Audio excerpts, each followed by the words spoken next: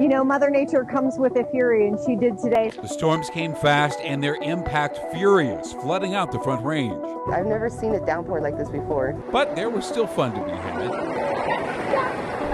Business in Old Town Arvada is back, and they're ready to show just how strong the community is. The whole community, the staff, we really want to give back and show them how much we feel for them at this moment. Plus, a Colorado veteran is making sure his neighbors let their pride for our country fly this holiday weekend. People do fly the flag on special occasions, and that way if they have a flag available, they tend to do it. Our Denver7 Weather Action Day is coming to an end after a busy day across the Front Range. There was so much rain in Greeley today. Well, look, a new lake was created for the kids to enjoy there in town. And in Arvada, the kids made the most of the flooding with a little help from Mom and her SUV. And if those videos didn't make the storms worth it, this definitely will. Once the sun came out, a rainbow followed, perfectly wrapping around downtown Denver. Good Thursday evening to you, and thank you so much for joining us. I'm Ann Trujillo. And I'm Shannon Ogden. We're glad you're with us, and we're going to start with meteorologist Stacy Donaldson, who's been tracking these storms all day long. Stacy, they're still having the impact on southern Colorado. Absolutely. Our flash flood watch was lifted a couple of hours ago here for the Front Range, but it still stands into southern Colorado, and we still have flooding rains throughout this area with a flash flood warning near Pueblo. And you see just how heavy these storms are, and they stretch all the way up into northeastern Colorado, so we're looking much improved here for the Denver area. But farther to the south, we still have flash flood warnings in effect even until after midnight here from Pueblo up toward La Junta, and we're keeping a close eye on those storms as they continue to push south and east. So at this point here from Linden to Lyman, we still have some heavy rainfall pushing through, and that line stretches up towards Sterling as well. Not much happening here in Denver. We're going to continue to see clearing skies as we head through the rest of our night tonight. 58 will be our overnight low, so that bodes well for our early morning tomorrow before our next set of storms sets up for tomorrow afternoon. We'll talk more about that and how much it will affect us as we go into our holiday weekend coming up. All right, Stacy, thank you. And Greeley saw the worst of the storms this afternoon. Heavy rains flooded streets throughout town, even made its way into some buildings. City Center North and downtown Greeley will be closed tomorrow so crews can dry out parts of the buildings. A lot of our city complexes experienced some significant rainfall in a rapid amount of time, and we got anywhere from 1 to a few inches of rain in some of our buildings. And at the height of today's storms in Greeley, some areas received 3 to 4 inches of rain in just an hour. Wow. And the main concern is in the burn scar areas created by last season's wildfires. Now, thankfully, we didn't see any mudslides from today's rain, but we do know that threat will remain through the summer.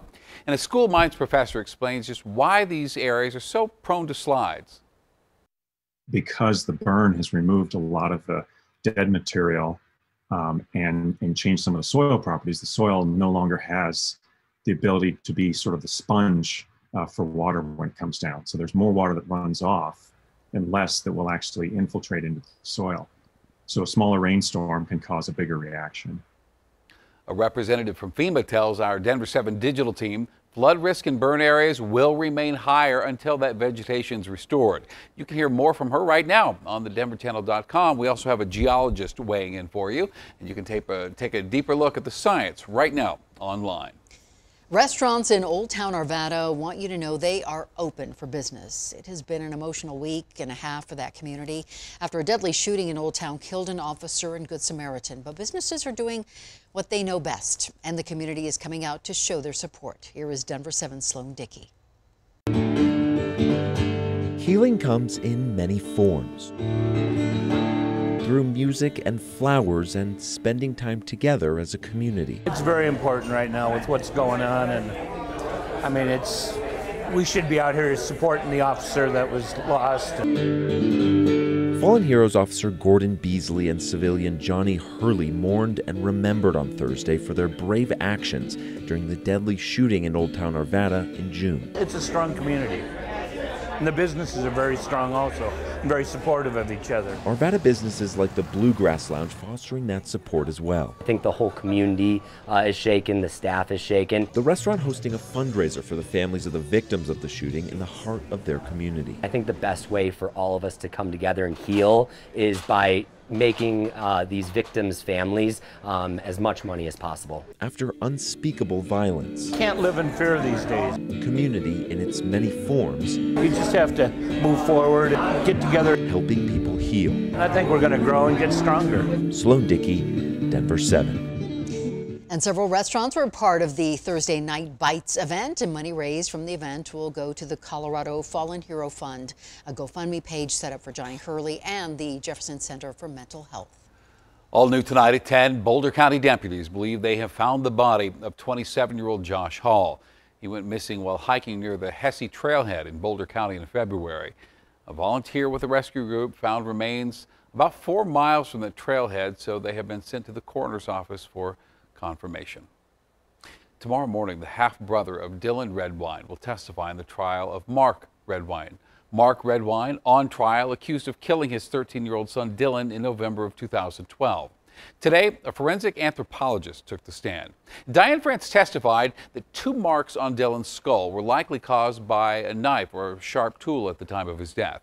She said animals likely caused multiple scars, but not a large fracture above Dylan's eye. Defense attorney suggests, though, Dylan was killed by a wild animal after he left home. Your child won't have to wear a mask when they return to school in the fall. The State Department of Health made changes to the order just today. And now the only places where unvaccinated people need to wear masks are in jails, homeless shelters, and hospitals. Also today, the city and county of Denver lifted mask requirements for kids younger than 11 in any public place in the city. But the U.S. Surgeon General is sending a clear message tonight. This pandemic's not over. And with the Delta variant picking up steam across the country, doctors are urging parents to protect your children. I would say right now, if your kids are old enough to wear masks, then they should when they're indoors, at least until we can get our arms around this Delta variant. Now, the CDC has not updated guidance in regards to this variant yet. It still says fully vaccinated people do not need to wear a mask indoors or outdoors. And Colorado is still on pace to hit the president's goal of vaccinating 70% of adults with at least 1 shot of the vaccine by the 4th of July. So right now, tonight, 69.85% of Coloradans have gotten at least 1 dose. And as we head into the 4th of July weekend, veterans at a senior care facility are keeping a unique tradition alive of honoring those who served. Denver7's Gary Brode has their story out of Estes Park. As the rain stops in Estes Park, Don Seidel lets his pride for his country fly. It's nice to see him. I've always been a flag waver and thought it's nice to respect the flags. A few years ago, the 21-year Army veteran took on the responsibility of making sure all 100 neighbors inside his retirement community has them as well. I just said I would pay for them. So it's a lot to pay for. Well, it turned out to be more than I thought, or I might not have volunteered that. But it might have been a pricier task than the 81-year-old thought, but seeing that flag hang, especially this weekend, gives him satisfaction. People do fly the flag on special occasions, and that way if they have a flag available, they tend to do it. The love for his country is shared with Jim Rushing, a 20-year Master Sergeant in the Air Force and now an employee at Good Samaritan. Whenever I walk through, and I walk through her quite often, I get a deep feeling in my heart. Rushing created this hall for veterans inside the retirement facility. It started small with these flags. I feel, honored to be able to have the flags here, and it's each services. This walkway has now become a growing salute to current and past residents. Look at this corner right here at Bob's Brunson's stuff and at his flight helmets. That's the actual helmets he wore in World War II. A simple gesture for his brothers and sisters in arms, one that never goes unnoticed by those it was meant for. He did a great job in there, and it's nice, and every time you walk down that hall, you get a little twinge because it's a reminder of everybody's service. In Estes Park, I'm Gary Brode for Denver7. If you are wanting to show off your patriotism with fireworks this week, and make sure you are doing so safely and legally. Here's a quick glance at some city rules in Castle Rock. Any firework purchased at local stands within city limits is legal. Same in Aurora. You can use fireworks that don't leave the ground, but in Denver, if you have to light it, it's illegal. Any firework use is illegal in Arvada, Boulder, and Fort Collins, just to name a few. And across the state, nothing that leaves the ground is allowed, including bottle rockets and Roman candles. And if you are caught using any of these illegal fireworks, you can face thousands of dollars in fines or even jail time. And by the way, don't call 911 to report illegal fireworks usage. Some cities have designated hotlines for reporting purposes, so be sure and check with your local city for details. Also, Head over to the denverchannel.com. We have a complete list of events where you can safely watch a fireworks show this year. Well, the state has chosen the outside attorneys who will investigate allegations that the health department overlooked pollution concerns while issuing permits for coal mines and asphalt plants. They come from a national firm. Now, the claims were brought forward by a whistleblower just back in March. The health department insists it takes clean air standards seriously.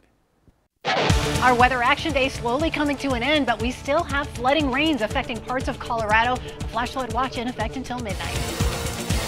Coloradans are doing what they can to prevent a repeat of last year's fire season. Unfortunately, we're seeing that more and more. Fires getting bigger, more common, more frequent. And mitigation efforts require a lot of resources. We need tools, we need trucks. Now, thanks to your generosity, protecting our state is getting a little easier.